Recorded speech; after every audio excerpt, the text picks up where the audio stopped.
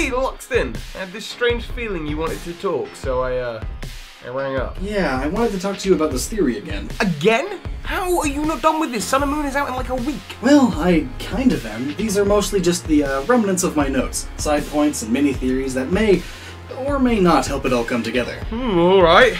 Well then, get on Skype.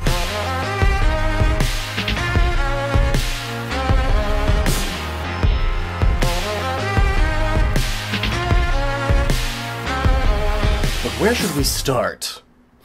Starting of course with point 1. AZ. A Grunt in the Delta episode mentions that the AZ in Project Azoth symbolizes the end. A to Z.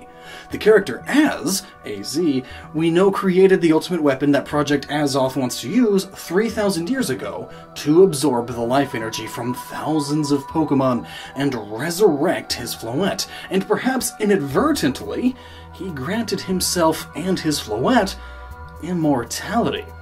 Otherwise, how would they still be here 3,000 years later? And have you noticed how huge AZ is? Yeah, I've heard fans speculate it's just because he keeps growing with his immortality. But the human body mostly stops growing in our early to mid-20s. There is a thing in various mythologies, and yes, also alchemic spiritism, that explains this. AZ is enlightened, at least to some degree. He's a step closer to being a Nephilim, which in the Bible are described as very large humans, the offspring of humans and angels. But according to various teachings in spirit science and such, as we gain new heights of enlightenment, our bodies grow not only more perfectly, but also larger in size, though over the course of generations normally. In fact, some modern alchemists and, hippies believe that this is why humans have slowly been getting bigger and bigger over the millenniums. Some even believe that the statues of especially large people in Egypt are life-size, and they were essentially the gods that gave the Egyptians their knowledge. But they weren't gods, they were just much more spiritually advanced beings. And of course, since gaining the power of the Azoth is also described as making you analogous to the mind of God, even gaining a bit of its power could make you much larger. And speaking of Nephilim and everything, in the Bible, Matthew 24 specifically, Jesus is explaining what the world will be like before Armageddon, specifically just before Armageddon. And he mentions that the world will be just like the time before the Great Flood in Noah's day, which is described as having Nephilim, hybrids. God needed to flood the earth to purify humankind's DNA, rid it of its demons, both literally and figuratively. And while Pokemon are not humans, in a world where a Pokemon is God, surely Pokemon are just as, if not more important than humans. So if Pokemon are being merged, becoming hybrids, maybe it's time to end it just like in Noah's day. And perhaps it's not even just Pokemon, but perhaps a merging of humans and Pokemon. Pokemon Mystery Dungeon is another universe where everyone is a Pokemon. Humans becoming Pokemon has been a thing since Gen 1, and in the recent Pokemon manga they used these very crystals to merge humans and Pokemon. And if the Ultra Beasts are angelic Pokemon, and Nephilim are humans merged with angels, will there perhaps be a merging of human and Ultra Beast to symbolize this Noah-like apocalypse? Perhaps that's why the Ultra Beasts look like some of the humans, because they merged or are vessels for them. It's possible. And, you know, 4 islands in the middle of the ocean would be perfect to end in a Noah-like flood. Perhaps a figurative one, though, not literal. Plus, Noah's day was full of violence and people making their own gods. While still on the topic of the Bible, of course there are many different interpretations of the end times, and I was recently reminded of another very prominent one. Last video, I mentioned the interpretation that God will completely annihilate both heaven and the earth, and then recreate both, only bringing along a chosen few to survive.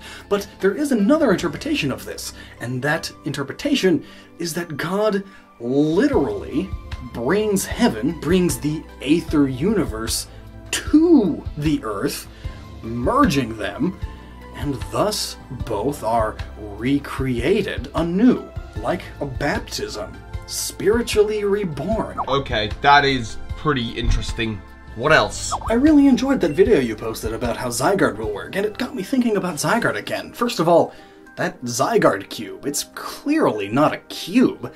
The actual name of the shape is a truncated octahedron, though clearly calling it a cube makes it much simpler for children. Anyway, it's a 3D shape made up of hexagons and squares, which is beautifully brilliant because in sacred geometry, which is like numerology but with shapes instead of numbers, this shape combines the meaning of these two shapes.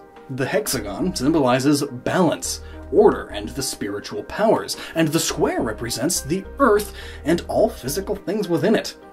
Balance and order of the earth, which is what Zygarde is. So again, Game Freak clearly has alchemy and mysticism in mind with the design of Pokémon as of late. Now then, I want to bring up an alternate interpretation of Zygarde's colors. Really? But that last one fits so well. True, but so does this one. And I want to cover everything before laying this theory to rest. And this interpretation fits just as well, if not better than the previous one. They could either both be true, or just one of them. Either or. So first, looking at Zygarde, let's ignore the colors on his tendrils and look specifically at the gems, or cores, on Zygarde. Whenever has there been a set of 5 legendary Pokémon? None other than this one, spread across 2 games. Zygarde in the middle, and this beautifully links to alchemy. So in alchemy, the moon represents the feminine and the sun the masculine, which is why an eclipse is called celestial sex or an alchemic marriage. Also, this fits the version exclusive Ultra Beasts perfectly as well. Ultimate masculine, ultimate feminine. Anyway, so taking this a step further, X and Y could represent the second chromosomes, the ones that determine your biological sex. X means female, Y means male. And these roles fit. As in every form of mysticism and mythology, the female represents life, creation, fertility, and the male is destruction, war, and so on. And if we look at the sides these legendaries are on, the directions they face, this works out too. The obviously male lion, which represents the sun, with the masculine powers, sticks with life, fertility, creation. Here we have a couple. And on the flip side, we have a somewhat feminine bat, which is the emissary of the moon, which is the feminine powers. The moon, of course, is also the gateway to the spirit world, the afterlife. And the male Y is death and destruction, which sends people's souls to the afterlife. So here we have another couple. And by the way, one couple are quadrupeds and the other couple can fly. Plus the green in the middle, Zygarde. Green in alchemy is the color used to represent sulfuric acid, which alchemists believed was the universal solvent. And all things can eventually be melted and merged with it. And plus, Zygarde has this form, which looks like a dog, and as previously established, each form is based somewhat on Norse mythology. And Skull and Hattie are 2 wolves in Norse mythology who are after the sun and moon to devour them. Consume them, and when you consume something, your stomach acids dissolve them. Considering the other Norse interpretations of X and Y, I think that may be very important. But back to these gems. In the middle is the pure white of all colors combined. Perfect balance, perfect order, perfect Zygarde, who could be seen as the Pokémon of Azoth. Life, death, order, evolution, the earth, the cosmos, a form of God's power. Because of these gems in its chest, it is all. And according to alchemy, when you align all 5 alchemical planets along with the sun and soul and the moon and spirit within a hermaphrodite body, which is both male and female, on the physical plane, you create perfect Azoth, or in this case, perfect Zygarde. And with the power of the Azoth, you have the power to destroy everything. Bring an end to everyone's story. X, Y, Z. These 5 Pokemon. 5 is very important to alchemy, as there are 3 base ingredients plus lead plus spirit energy that make up the ingredients to make the Philosopher's Stone. The 5-sided shape, a pentagon, is also the perfect shape for forming a Philosopher's Stone, which is why it's the dominant shape in the anime Full Metal Alchemist for the stone's transmutation circle. And just like in Full Metal Alchemist, we have a massively huge transmutation circle made by the bad guys to absorb the life energy from a massive amount of people. In Pokemon, Lysander was using 2 possessed Zygardes to draw the circles with massive roots all around Lumino City, while on top of the Prism Tower right in the middle. And as I've pointed out before, the Lumino City map, Philosopher's Stone Transmutation Circle. Could Pokemon have taken inspiration from Alchemy and Full Metal Alchemist? I mean, FMA is an extremely successful and popular anime. They very well could have. Pokemon has plenty of other references to other animes in it too. Google it. And plus, I mean, all of this alchemy stuff started with the question, why is Solgaleo a psychic steel lion with the full metal body ability? And why is it representing the sun? And then I, and so many others, started digging and began uncovering everything. True. So that inspiration is very possible, but here's a good question. If Solgaleo is the emissary of the sun, wouldn't it want to help the sun, not eat it? Well, have you looked at the sun and moon logos? Well, yeah. They both depict an eclipse, and remember, most ancient civilizations believed that an eclipse was a dragon or a demon of some sort devouring the sun, much like the alchemical lion. And these logos hold many secrets, and let me spell them out for you. The sun logo is us looking up at a solar eclipse from the Earth. This little circle is the moon, and the sun is directly behind it, an eclipse. Meanwhile, the moon logo shows the same eclipse, but from an outside perspective. And in this negative space, this circle here is the moon, and the sun is over there, shining onto it. This white circle here is the Earth. And as you can see, the moon is blocking out the light from hitting this part of the Earth, meaning this part of the Earth is currently experiencing a solar eclipse. Though, this moon logo could be depicting a lunar eclipse instead. This is the sun, this is the big blue Earth, this is the moon. All three lined up. A lunar eclipse, Earth right in the middle. Remember how before we were talking about the biblical Armageddon and how Pokemon aligns somewhat nicely with it, and it speaks of a lunar and solar eclipse happening at the same time? But the thing is that, scientifically speaking, a solar and lunar eclipse can't happen at the same time. But sun and moon take place 12 hours apart. That's right! Which brings up the very likely possibility that these two games are parallel universes. Two worlds, flipped versions of each other. And the Ultra Beasts come from the Aether world in between them. It's another possibility. Either way, these logos both show eclipses. So a Pokemon Eclipse version would be somewhat redundant. Yeah. And I like how you said version. What? What of it? Pokemon Black and White 2 were the last Pokemon games to use version in the title or subtitle. Ever since the beginning of the end, the beginning of the Zygarde era, the word version has been absent. Perhaps because it's all coming together. It's a step towards one game releases, or at least one final conclusive game before going back to dual games. By getting rid of the word version, they are saying that the games are no longer separate versions of each other, rather that they're either becoming closer to one solid game, or they are the same game in different universes. Jeez.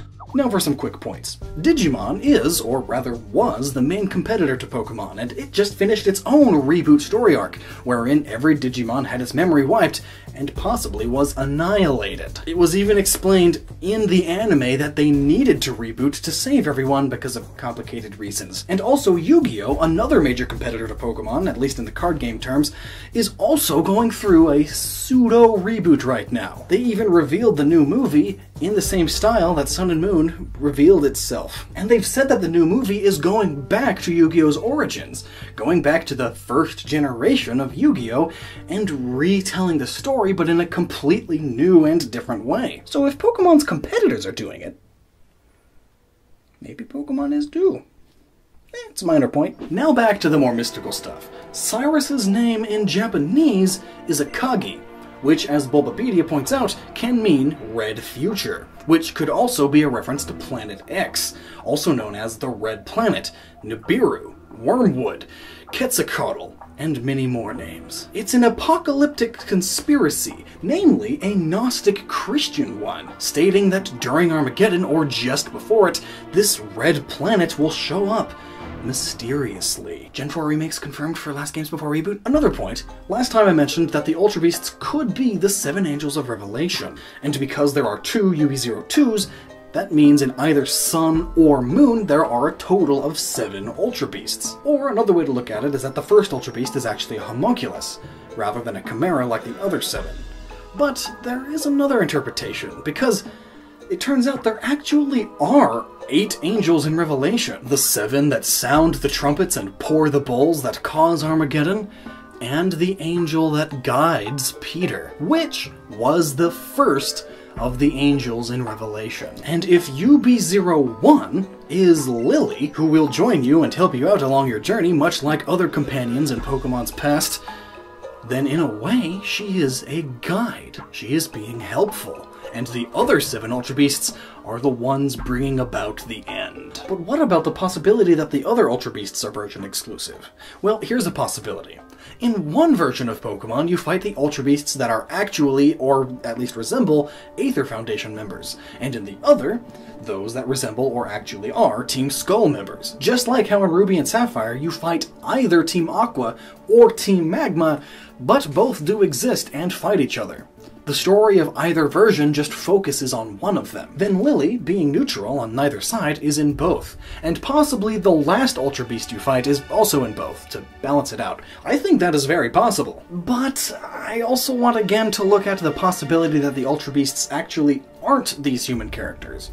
What if instead they are all formless? Like the description for UB-01 says, and coming from an Aether universe would mean that they technically don't have a physical form, and thus could choose any form they want. And so, they choose a look that looks similar to either the first person they see, or a person that they see as powerful, and are honorable, at least in some relatable way. The Ultra Beasts are vaguely angelic aliens coming because they sense that the end is near. Or perhaps they are the real bringers of the end, and the Aether Foundation alchemically summoned one for power, but when you take one, they all start coming. The Aether Foundation triggers the end. They pushed the final boundary of sin that humans had yet to push. They captured an Ultra Beast. And they tried to create their own god. Another thing that may be very minor or admittedly completely wrong. This symbol has popped up twice in Pokemon now. First, it was the symbol for the XY Evolutions trading card game expansion, the big one that brings the card game back to Gen 1 after 2 parallel worlds came together. But just recently it's been revealed to also be the symbol of a particular Z-stone. This one. I've asked around the Pokemon community and some people think that this is the Ice-type Z-stone, and this symbol is a snowflake. And it could be, but there is also a Mew Z-stone and a Lucario Z-stone? The Mew one's definitely Mew, though. So I'm not sure if these Z-stones are type-exclusive ones, or if these Z-stones are unique ones for individual Pokemon. And it's just strange, because why would the Ice-type Z-stone symbol be at the bottom of the Evolutions cards? Granted, the symbols are vaguely different. One has this horizontal line, but what's interesting is that both of these symbols are very, very similar to the Wicca symbol for the Triple Moon. Wicca, by the way, is also heavily related to ancient alchemy and such. And this Triple Moon symbol symbolizes a time where magic is at its most powerful. And if we replace magic with the power of a Pokemon, is that what a Z-move is? And isn't that what the Evolutions cards are doing? Taking the old weak cards and remaking them to be their most powerful state? And Z-moves are a Pokemon using their most powerful powers? Though, I'll be honest, there's a good chance these symbols are in absolutely no relation, and there's a good chance that that particular bit, nothing will come of it. But there is one more point. Kind of a point I brought up before, but Arceus. As I mentioned last time, Type Null is undoubtedly an attempt at creating Arceus. When it breaks free of its binding, it becomes Silvally, and its hair bits fan out. I am very positive that in the Gen 4 remakes that will likely still be on the 3DS sometime into the Switch's lifespan, Black and White 2 did the same thing, Arceus will escape its own binding. The same symbol that was used to bind and control Dialga and Palkia. A broken version of it binds and controls Type Null, and this symbol is also around Arceus.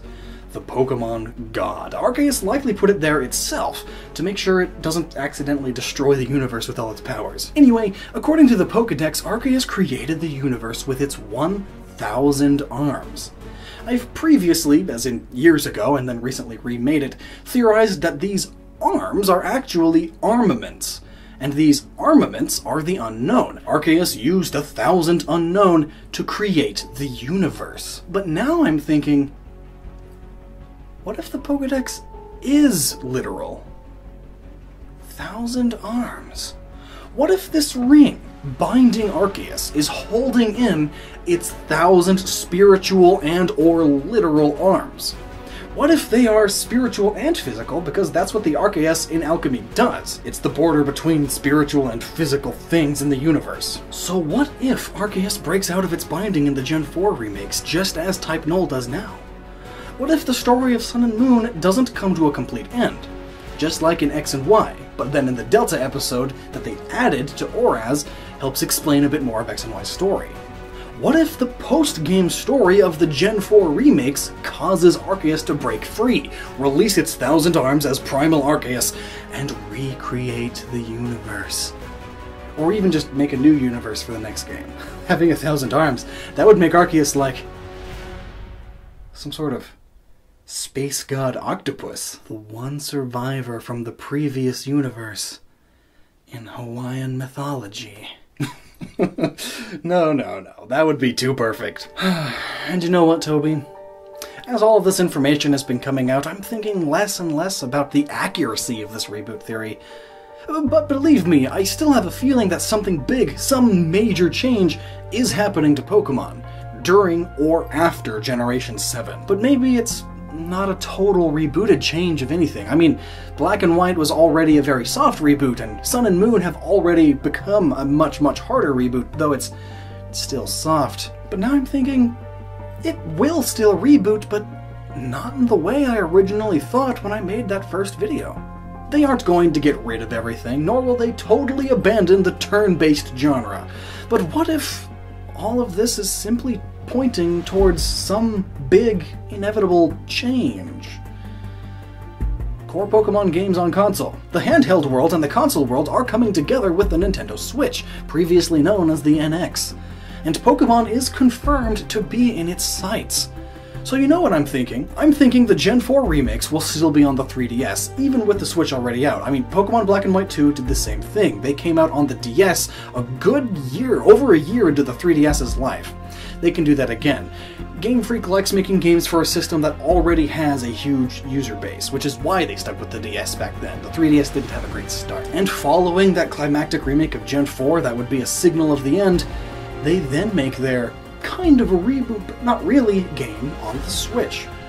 Being on console without all the limitations of a handheld will give Pokemon a reboot harder than Black and White's and Sun and Moon's combined, though still not a total change. Just as the octopus survives the Hawaiian creation myth, and just as many elements from Asgard survive Ragnarok, and a select number of humans are spared in Armageddon, the core of Pokemon will remain. It's only what surrounds it that will be totally new. And you know, I think that's beautiful in its own way.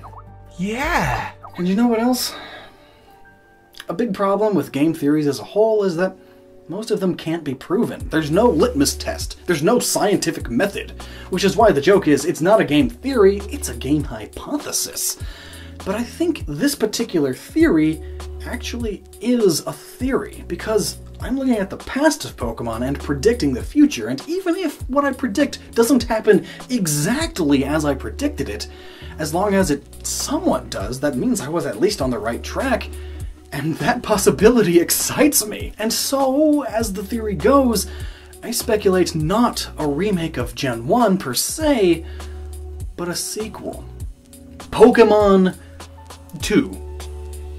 Based decades after the events of Red and Blue, with a much more massive world to explore. Pokemon isn't ending, it's evolving, entering a new era. It's finally finished a massive story arc that has spanned 20 plus years. And this new era it'll be entering is, from the perspective of many, exactly what Ragnarok and Armageddon are. Not so much an end as much as just a new beginning. Well, Sun and Moon are right around the corner. How many dots have I truly connected, and how many were mere coincidences? That I do not know, but the next time we speak, Toby, part 4, it will be plenty after Sun and Moon has come out. And then we can discuss even more of this theory, as well as what I've gotten right and what I've gotten wrong, and it'll be fun. Oh, you just want to gloat about what you got right. Well, I'd be lying if I said no to that, but I've already had a few points disproven. Thankfully nothing that debunks the theory as a whole, but, you know, a lot of minor stuff here and there. Well, either way, I look forward to it then. I'll talk to you later. Bye, Toby. It's finally almost over.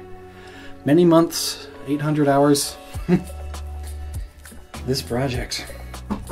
Hey, you know what, bud? I've had enough of this. You seriously think Nintendo and Game Freak are dumb enough to reboot? This whole theory has been a waste of your time. Are you a manifestation of the more cynical side of my subconscious? Yeah. Good job, Snorlax. And thanks to all your research into this alchemy and spirit mind BS, your subconscious learned how to finally push itself out. Albeit slowly. I can only just now talk. But how do you talk if you have no jaw? I don't know. Maybe it has something to do with the fact that I'm a cartoon character on your computer screen. And your poor acting irritates me. It's painful to watch, so mark my words. The next time you hear from me, I'll be debunking this theory of yours. After all, as a part of your own mind, I know every little hole in this theory, and none of them are as tight as you'd like them to be, especially not once I'm done ravaging them. So bye. I think that guy has a bone to pick with me.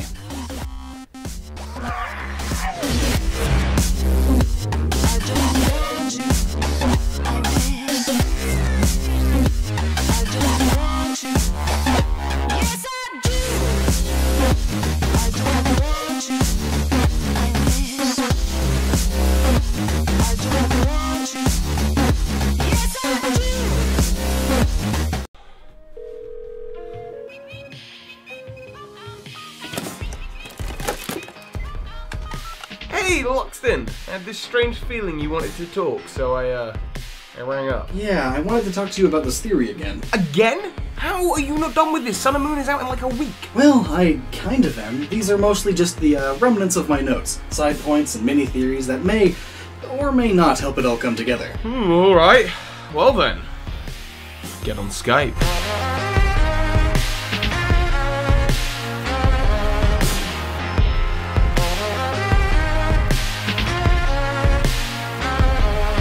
Where should we start? Starting, of course, with point 1. AZ. A Grunt in the Delta episode mentions that the AZ in Project Azoth symbolizes the end. A to Z. The character Az, AZ, we know created the ultimate weapon that Project Azoth wants to use 3,000 not only more perfectly, but also larger in size, though over the course of generations normally. In fact, some modern alchemists and, hippies believe that this is why humans have slowly been getting bigger and bigger over the millenniums. Some even believe that the statues of especially large people in Egypt are life-size, and they were essentially the gods that gave the Egyptians their knowledge. But they weren't gods, they were just much more spiritually advanced beings. And of course, since gaining the power of the Azoth is also described as making you analogous to the mind of God, even gaining a bit of its power could make you much larger. And speaking of Nephilim and everything, in the Bible, Matthew 24 specifically, Jesus is explaining what the world will be like before Armageddon, specifically just before Armageddon. And he mentions that the world will be just like the time before. Will there perhaps be a merging of human and Ultra Beast to symbolize this Noah-like apocalypse?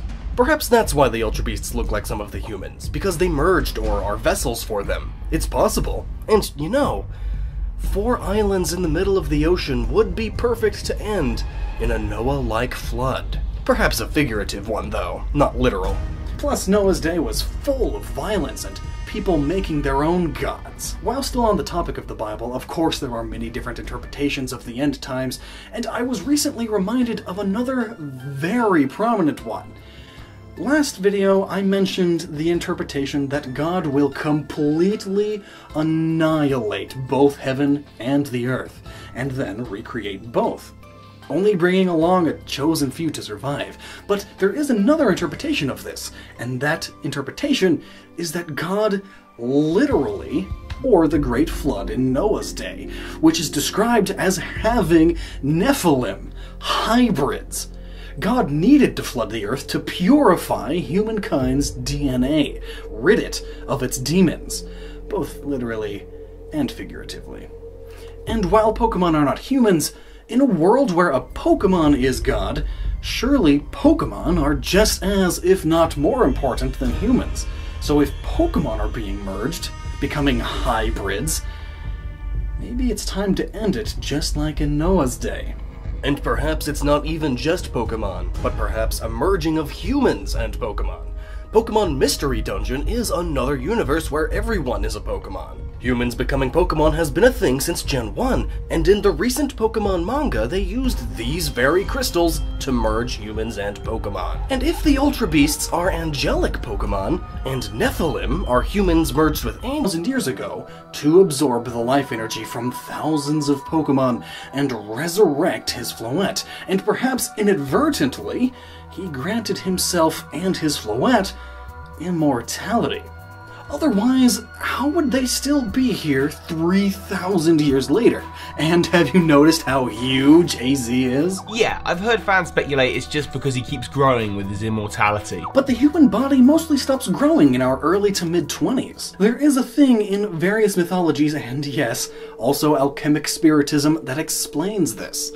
AZ is enlightened, at least to some degree. He's a step closer to being a Nephilim, which in the Bible are described as very large humans, the offspring of humans and angels. But according to various teachings in spirit science and such, as we gain new heights of enlightenment, our bodies grow not